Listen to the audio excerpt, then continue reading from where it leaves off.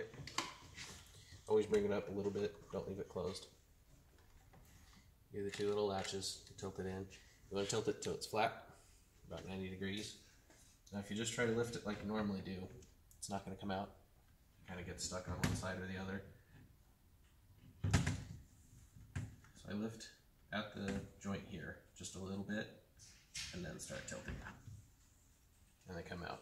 The reason being, these guys here and the little ears, if you can look in here, they go in this pocket, but if you try to lift them up just without lifting both at the same time, one of them will catch in that little hole a little bit, and it makes it hard for it to come out. So you gotta raise just a hair and then start to pull them out of there. Putting them in, it's the same thing.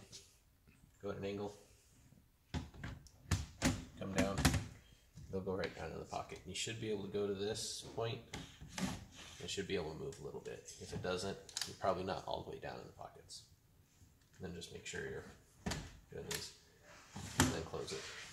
Main thing, always make sure you open this just a little bit.